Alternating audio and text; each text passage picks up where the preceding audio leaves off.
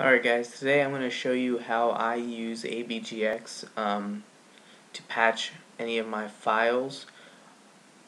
This ABGX actually comes with a tutorial and they make it very easy to see what to do um, and explaining everything. But if you're like me and you like to see someone actually doing doing it on a computer, then this might be able to help you. Now the first thing that I do is I like all the settings that ABGX normally already has. The only thing I like to do is make sure that it's on level 3.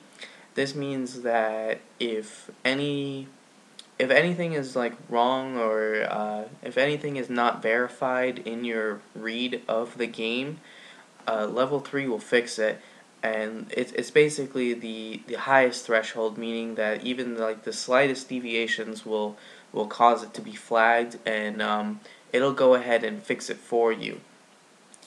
So I like to keep it like that. If you're not on level 3, like say you're on level 2 or something and you want to keep it on level 3, for all future times you use ABGX, you can press Control S, or I'm not sure how you do it on the Mac, or even if ABGX works on the Mac, but Control S on the PC, and if you enter as default, this will cause them to be loaded every time ABGX is launched.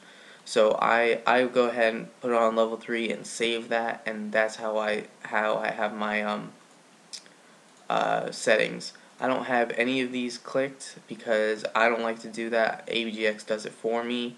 As far as the options, I have verify stealth passes and check and create the DVD file. So let's go ahead and get to your ISO image file. So here I have prototype 2. If you go ahead and click on prototype 2, or any ISO image file, I mean to say your game file, you click open and it'll come up here. Then you go ahead and click launch, and it's as simple as that. ABGX will go ahead and run this for you, and you'll notice that I have lots of green. That's because I've actually run this game through ABGX before. When you initially run it through, you might see like yellow or red or anything like that, but as long as it ends up turning into green, you should be fine.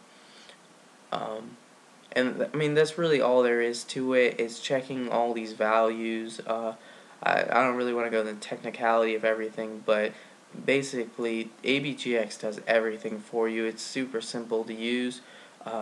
You can download it from this website. I can actually pull it up, ABGX360.net, and then you just go to download right here on the left hand side, and you can install it from Hotfile or Dropbox. And then I guess it does work for Macs as well,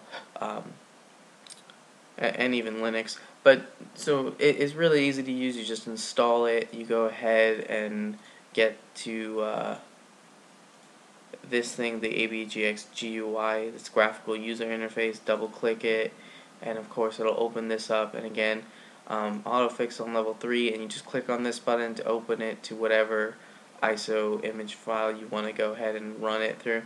And if it's all green, and if it's all green, then it should be fine to use on Xbox Live. The only time it wouldn't be fine is if the iExtreme firmware is not up to date. If either a new dashboard came out or if you just don't have the latest iExtreme. But that's another whole video. So basically, if you have all green, you're good to go. Green is good. That's all there is to it. Thank you, and if this helped you in any way, please push the like button. If you have any questions, leave them in the comments box. And have a good day. Take care. Bye. Real quick, sorry about that. I forgot to mention the checking game CRC. This takes a little bit of time, about 10 to 15 minutes, I think. It took me 8 minutes and 20 seconds. And as long as this also comes out green and it says press any key to exit, you're fine and you're good to go. And you're ready to burn that game, and ABGX is done. So that's all there is to it. Once again, if you like the video, please like it. And thank you very much for watching it. Take care. Bye.